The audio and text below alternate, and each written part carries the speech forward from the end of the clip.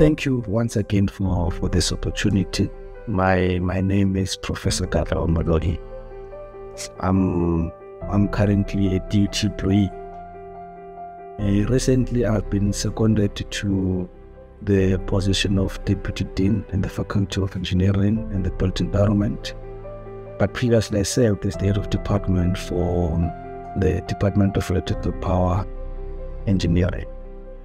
One of my roles that I'm responsible for is to head up the research of the faculty, teaching and learning, to ensure that we subscribe to all the university's rules, regulation, and we also contribute to the broader Vision 2030, where we would like to be the leading faculty with respect to innovation and solving some of the societal problems that we have.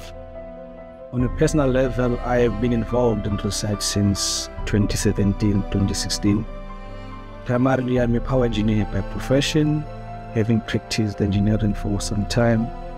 So my work has been around energy management. In recent times, I've started to work in the spectrum of education engineering, and entrepreneurship, because I believe that we are in an era where we not necessarily need to train engineers for work performances, but also to bring the ethos of entrepreneurship and education. Yes, I think it's the highest honor to be granted the chartered engineer status in our field.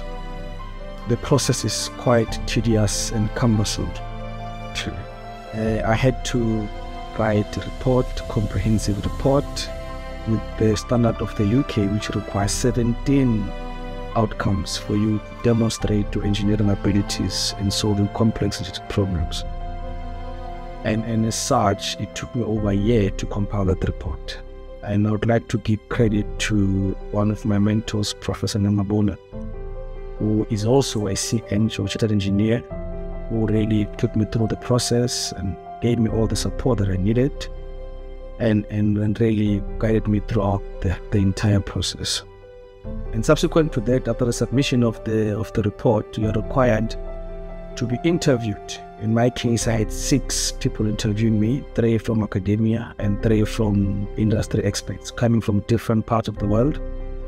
Their responsibility is just to try and check the level of technical and comprehensive abilities as a chartered engineer, because within the spectrum of engineering, being a CEng, it's probably the second highest honor that one can achieve.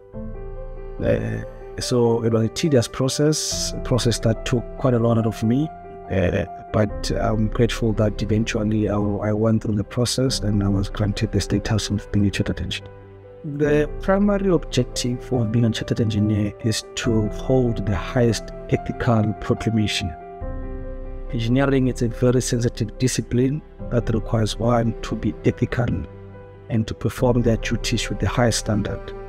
One of my roles is to ensure that I contribute to the broader engineering community by advising different organizations on best practices in engineering and how they can improve the technological approach with regards to any project that they may want to do to advance their outlook as an organization. We also are responsible for writing standards that can be adopted by any other organization, and the amount of work that we do, it's a community service work, because we are not getting any remuneration for it, but it's at the basis of how can we advance engineering and ensure that we contribute to different parts of the world, looking at different challenges that society is faced with. On my reaction, well, I'll be lying if I said I expected to be granted the status, although I put up a very strong application and did very well during the interviews. But it's quite a challenging thing. I was so humbled and very happy at the same time, mixed emotions. I never thought that it would be possible from working as a person who used to package cabbages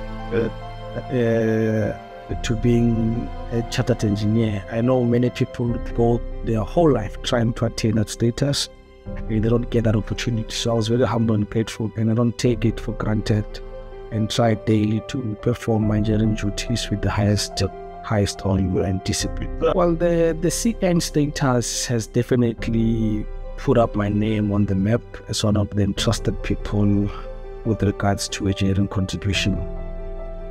I stand to be corrected, but I believe that it's only the two of us currently in the university to hold the status, being myself and Professor Nemabola, the DVCRIE. So it has affected my life positively, but also it has brought some pressure on me to be in power with the new technologies, to read a lot, research a lot, so that whatever advice I issue passes the standard of quality, but most importantly, applicability. Because sometimes we offer advice that on paper it's good, but can never be implemented practically.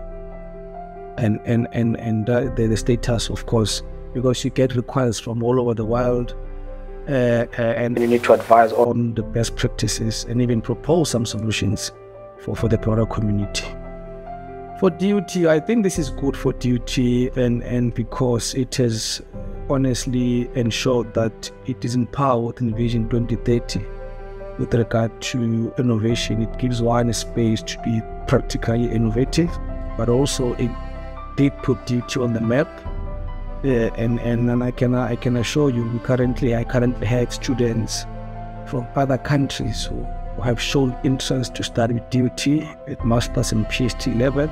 Some are already studying with DUT, and I think it came through the status of being CEng, because it has increased the aspect of trust that students in the broader community has on DUT to offer good educational services.